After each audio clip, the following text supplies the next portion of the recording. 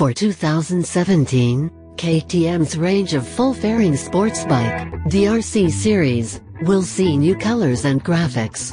The RC390, RC200 and RC125 will see different color schemes and graphics, while the RC250 remains unchanged with this year's colors.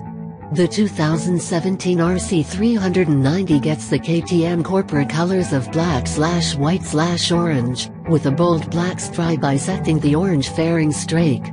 The RC390 was previously updated with ride-by-wire and 4 Euro compliant exhaust, along with a larger disc brake.